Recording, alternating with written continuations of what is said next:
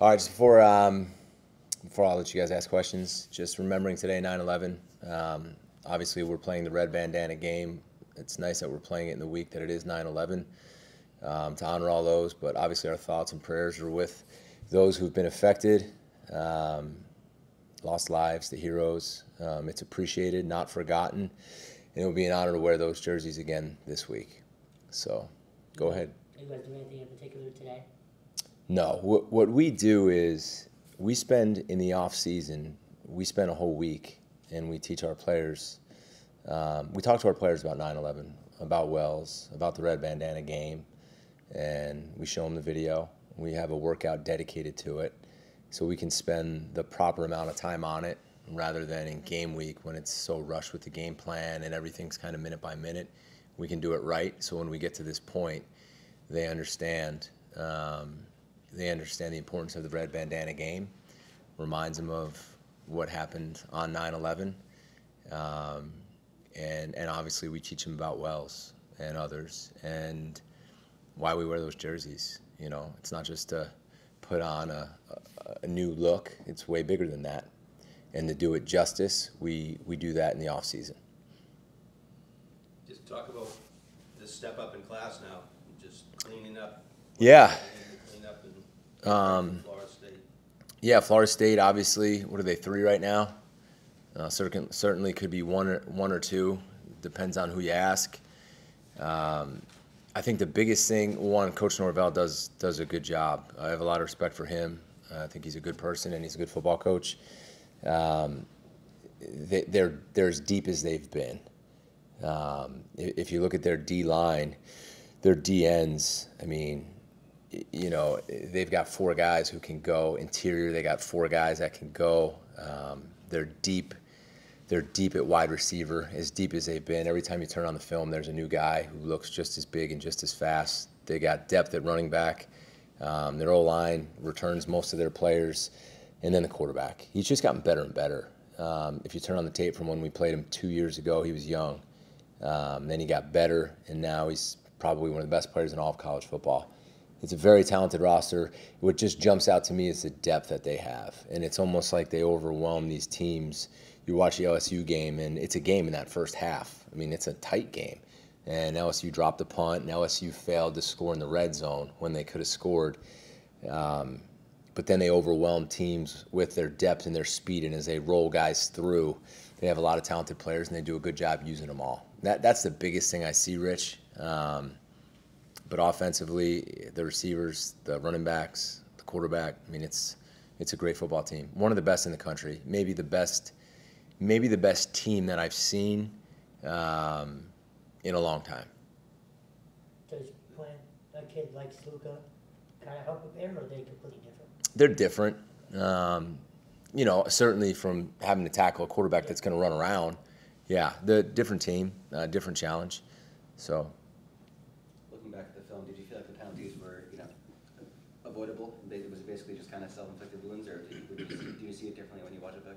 No, that's what I saw. I mean, I saw it pretty clearly. I had a lot of time to think about it because we were in that rain delay for 2 hours. So I pretty much, when I spoke to you guys after the game, I pretty much had the game played in my mind about 10 times. So I saw it really clear. Some of them, others, there's no way you can't do that. And I showed the team every one of them. And it was not a very fun meeting to be in. And they understand that you can't do that. Or like I said, I mean, I wasn't just speaking out of the moment. I meant it. They won't play if that happens again. We're not gonna do that. If you're blocking a guy hard, really hard, and you're giving everything you have, and you're just on the line, you push him out of bounds. If you take a shot at a guy who's already clearly out of bounds, that's no respect for your team, and that's how I felt. Your hand gets caught on a face mask because you're going hard. If you take and you rip a guy, that's not how it can't be like that. So you got to look closely at the film and see what they were. And I looked hard at all of them.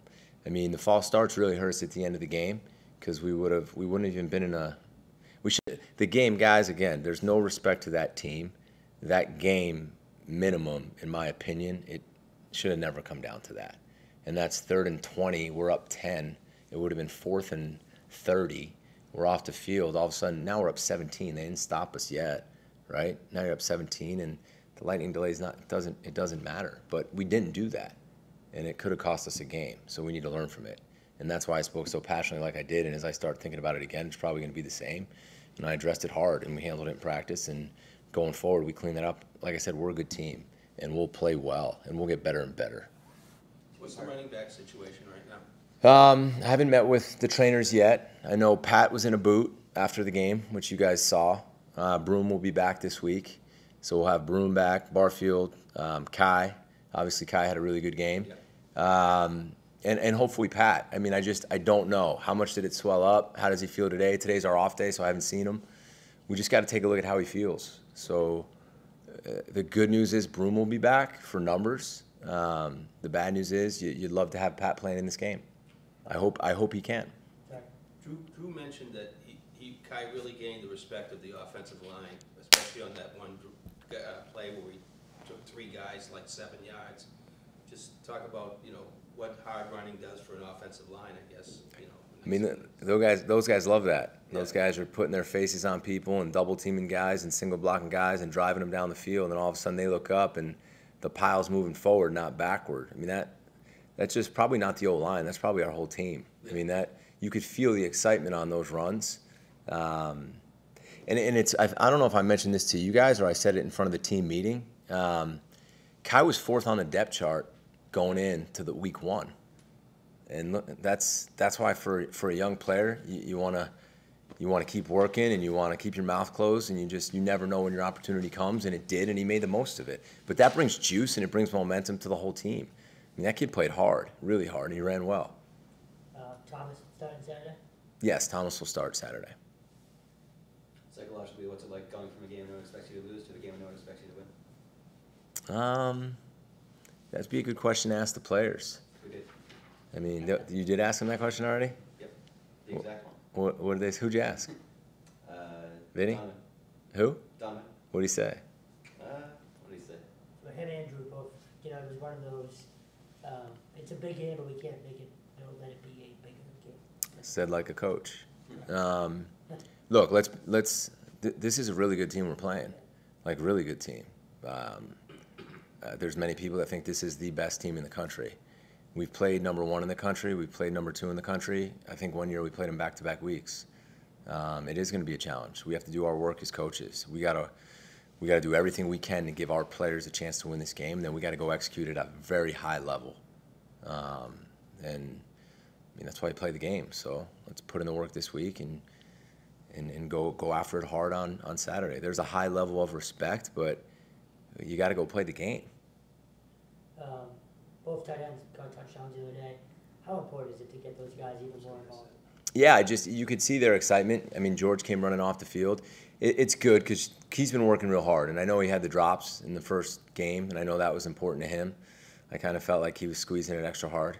But he's blocked really well. I was excited for him. And then Jeremiah didn't play much in the first week, and truthfully, we probably should have played him more. That's one of those in the first game. Not sure all of a sudden you look up and he's only got like 10 snaps, but he deserves to play more. He's a good player, and I was really happy for him. They reviewed it, and it looked like he scored to me, and I was fired up for him. A little more about Liam. He's been pretty clutch, also against his hometown team, Holy Cross. Must have felt pretty good for him. Yeah. Liam hit a rough spot in training camp where I think he had a little bit of a confidence issue. And then all of a sudden, like 1 week left, he hit a switch, and, I mean, he's crushing the ball right now. And he's confident, which makes me really confident, and he's done a really good job. I mean, the ones he's hitting now, I mean, those would be good from quite some distance, which helps because now we can play the game a little bit different. It's not like you got to get inside the 25-yard line. Now that thing's getting closer to the 30, which really helps because you got to get points. You can't go down there and all of a sudden you're thinking about everything's 4-down territory or do I have to punt. So it's really helpful. I have a lot of confidence in him and a lot of respect for him. He's a tough kid. Back to Thomas again, I was just looking at it. No interceptions, no sacks, and 270 all-purpose yards in his first start. Yeah. I guess what's the ceiling over? I think Thomas's ceiling is really high. I mean, he's got to manage the game. He's got to take what we give him. He's got to learn. He's got to grow from each game. He's got to know when to run. He's got to know when to get down. He's got to know when to get the extra yards. He's got to distribute the ball and goes through his progressions, and then he gives us the ability to have quarterback run game. It was the first game he started since high school. So we're just learning a lot about Thomas, right? I mean, we've been around him now since he got here, really May, June. So we're learning about him as we watch him play, and what does he do well? What do we need to get on him about? What do we need to teach him? And really getting to know him as a person. So I think he has a really high ceiling, and I'm excited to see where that can go right now. How's Time Emmett? for 2 more. How's Emmett kind of handled all this so far? Emmett's been great. I saw Emmett. I watched Emmett right before the game. He went up and kind of embraced Thomas. He was a good teammate on the sideline. He was locked into the game plan, and he's ready to go. I meant what I said. One of you guys asked me after, would we see Emmett again? We will. Emmett's a really good player, and I have no doubt, and I have confidence in Emmett. I do. And I know that's not an easy thing to go through right now, and I think he handled it incredibly, and I give him a lot of respect and credit for that. And Emmett will be ready. I know that. I think we're good. You got one more? No. Okay. Thanks, everybody. All right, thanks, We'll guys. see you on Wednesday, Coach. Thanks for your time. What players do you have? Drew and Donovan. Yeah. Oh, you already got them today. Yeah, Donovan wanted to get to yoga at 11, so we got the players in before you. Thanks.